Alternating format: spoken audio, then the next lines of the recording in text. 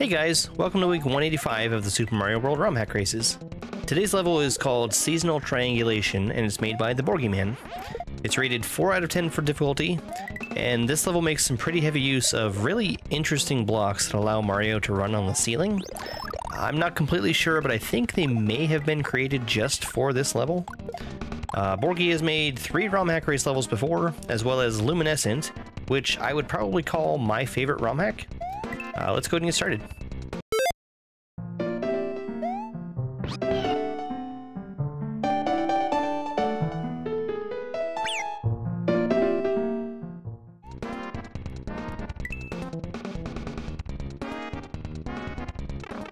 Triangles are everywhere. They even allow you to run on ceilings.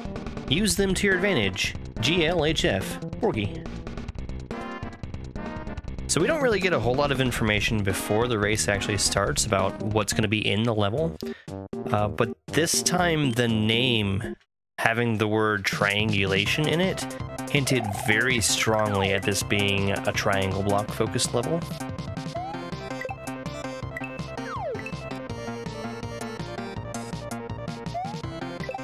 It's a little weird after you get past the triangle block that's going to the ceiling. You just keep holding the same direction to run up the wall. That means that I'm holding right as Mario is moving to the left on the ceiling.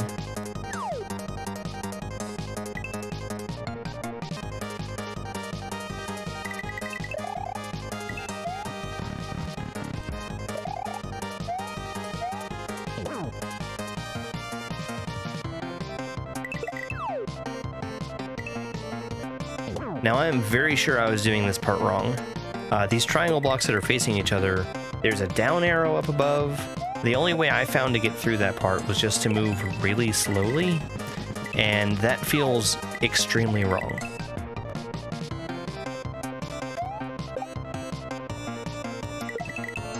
Now I do like jumping off this wall to catch the shell that's chasing me down. Now I obviously need this shell to kill the blue Koopa that's in front of me. I had all the time in the world to stop that shell, and I wind up jumping in front of it.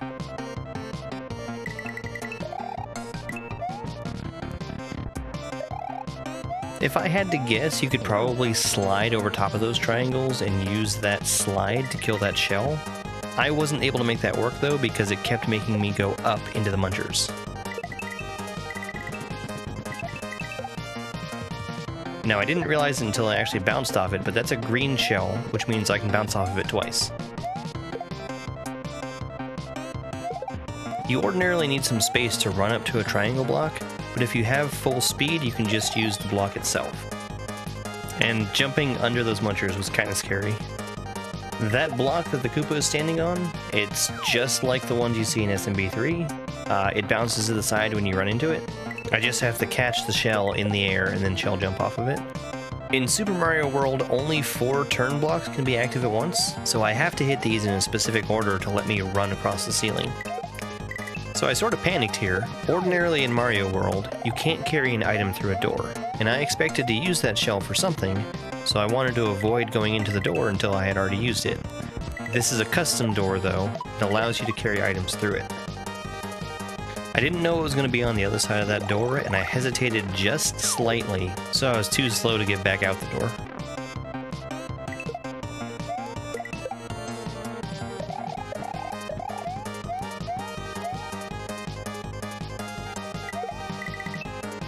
Shoutouts to these block swoopers. They let you bounce off of them exactly the same way you would off of a normal enemy, but they don't use the sprite.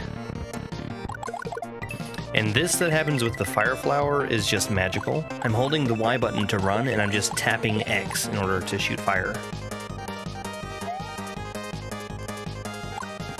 While I'm running on the ceiling, the fire flower comes out just a little bit higher than it normally would, and it allows it to hit that ice block on the ceiling. I wasn't really sure how I was expecting this pipe to work. I tried holding the up button to just enter it as I was running past it, and that didn't work. I also tried pressing down to enter it like in Mario Maker, but I had to jump and hold up to go in the pipe. This is Pilot Wings music, and to me it's a subtle cue that we're about to see some cape stuff. A less subtle cue is the feather that we see.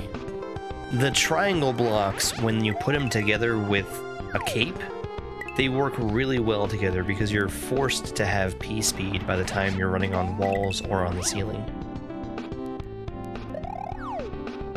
Pulling up out of a dive as you're next to a slope like that is a free way to give sticky flight. I don't use it here, but it's possible to cape spin as you're running on the wall or on a ceiling by tapping the second run button, just like the Fire Flower earlier. And I've still got P-speed as I'm running down this wall, so I just fly over to the right here. I sort of expect that I can just run over those P-switches to activate them, but it's like the pipe before. I have to jump into them and hit them with my head. And I also realized, as I came back to those munchers, that's a silver P-switch, so it turned all the regular munchers into coins. I didn't really understand where my path was going to go, but really there was only one direction for me to go, so I just keep moving. By this point, I think I'm at least decent at cape. I think we've had 3 levels in a row now that have featured cape in some way.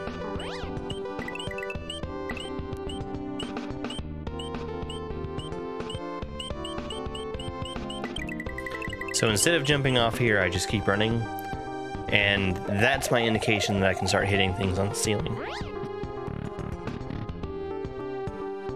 I think it's a really rare kaizo level that's going to give you both a Fire Flower and a cape to use. You can kind of guess as you come in this section and see the pipes, it's going to be a windy fight.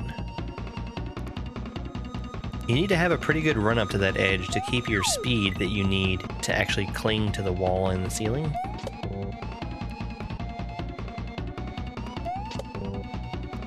The difficulty here really is just in timing your run to be able to hit Wendy no matter what spot that she's in.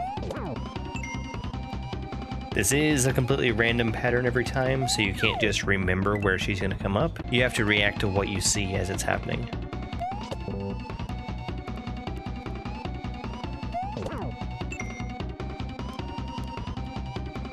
And you really just have to jump off of whatever's available to you to save yourself from that lava.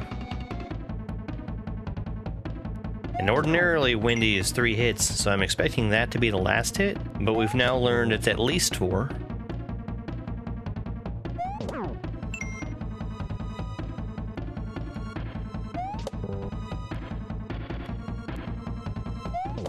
And there's our 5th and final Wendy hit.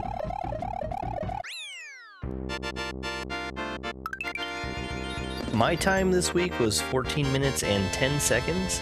That put me in 4th place out of 30 racers who finished. I think I've enjoyed everything I've ever played that TheBourgyman has made, and this was no exception.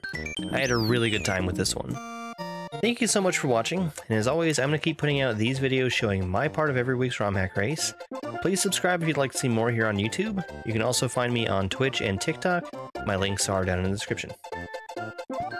It's over!